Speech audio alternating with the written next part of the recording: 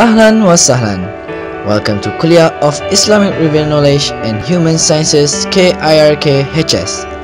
This kuliah was established in 1990 by Professor Muhammad Kamal Hassan. With over 4,000 students and more than 250 academic staffs. This kuliah was considered as the largest faculty in the university. By many different lecturers of the kuliah with different kind of status as professors, associate professors, doctors, and many more. Some might not know her. She is Professor Dr. Kamar Oniah binti Kamar Zaman. Assalamualaikum warahmatullahi wabarakatuh. I am Kamar Oniah binti Kamar Zaman. I'm a professor at the Department of Usuluddin and Comparative Religion. I was born in Perak. I am now 67 years old. My date of birth is 18 February 1951. Professor Dr. Kamar Oniah Kamar Zaman is now 65 years old. But interestingly, she still has the strength to continue with the field work of teaching students of Islamic revealed knowledge. For my education, my BA is in English Studies from the University of Malaysia.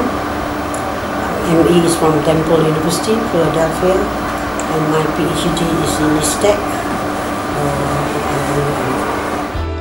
One of a famous and also the latest article was on Reforming World Order Through Human Reformation, a Perspective Through Religion.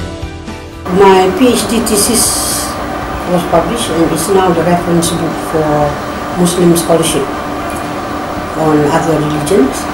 It is on the works of Al-Biruni in comparative religion.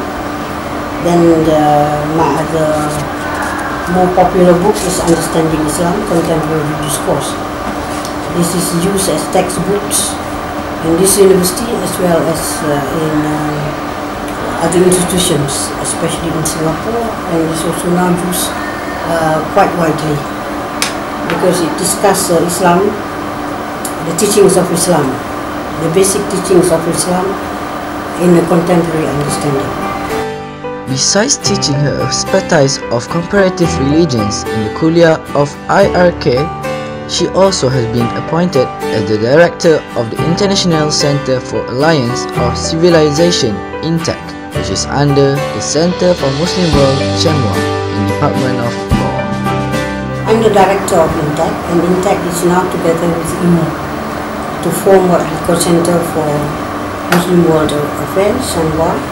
So INTAC is now part of Cemwa. INTAC is International Center for the Alliance of Civilization. This is related to our activities, IIUM social activities. Other than being a lecturer, she is also have other activities outside the campus as a social activist, interfaith dialogues, seminars, and conferences all over the world. So this is what that IIUM student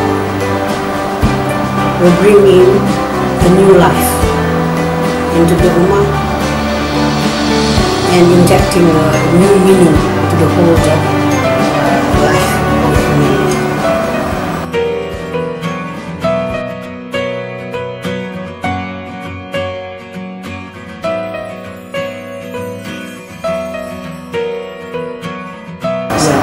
But I think even before that, we can start with a very basic assumption for IIUM student. Think like a Muslim, feel like a Muslim, and act like a Muslim.